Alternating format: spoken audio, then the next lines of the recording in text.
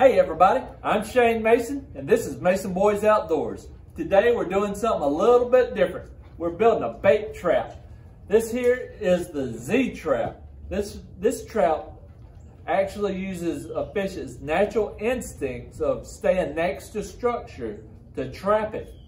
And bait fish love to stay right next to structure. So it'll stay right next to this trap and come around and follow the side into the funnel and be funneled right into the trap and be caught.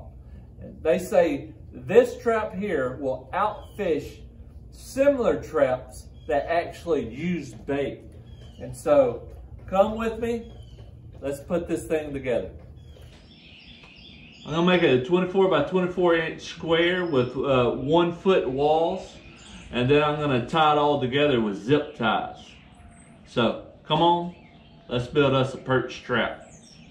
So you wanna roll it where the roll is pulling downward, so you can lay it down just like that. If not, you'll be fighting it the whole time.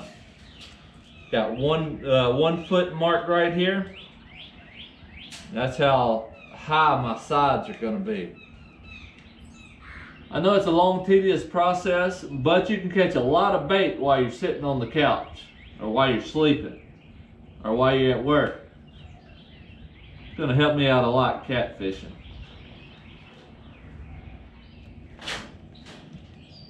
Here's my 1 foot section, and I'm gonna attach it to this side. Now I'm gonna zip tie it right here on the corner, and I'm gonna go every 10 squares and put a zip tie.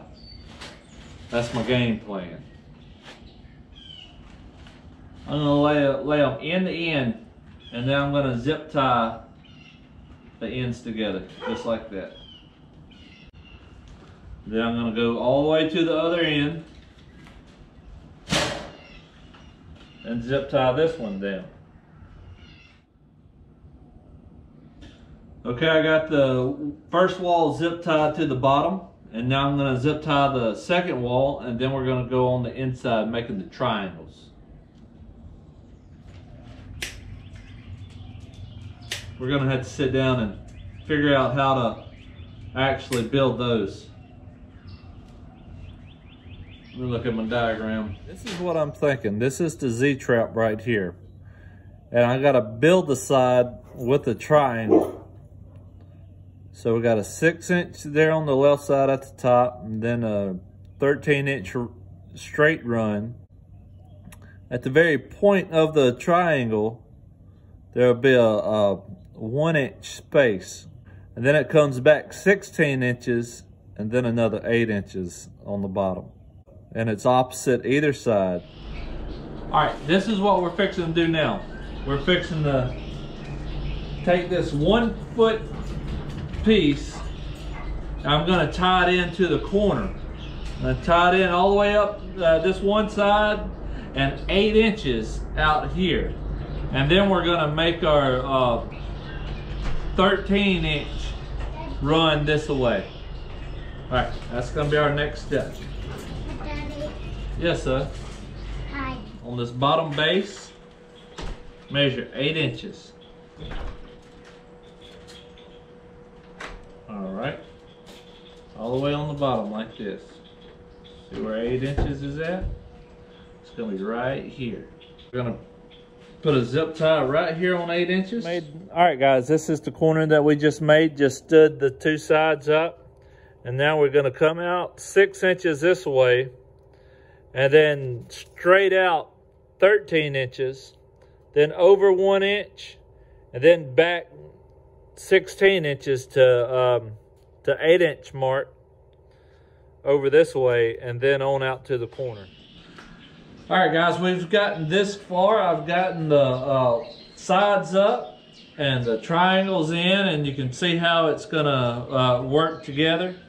And now all I have to do is put the top on, and on the entrances, I'm gonna cut 2 1.5-inch slots. All right, guys, this is the finished product. This is the Z-Trap or the N-Trap, whichever you prefer, however it fits for you. And That's the finished product. All I have to do now is put a door in here, and I'll attach it with zip ties, hold it down with a bungee cord or a string, and I'm going to cut entrances at the end of the funnels here. I'm going to put one on top and one on bottom, about a 1/2 inch wide, about 1.5 inches in height, and that'll be it. So if you will, guys, subscribe to the channel, and I appreciate you guys watching. And always remember, catch a mess and leave the rest. God bless you. We'll see you on the next video.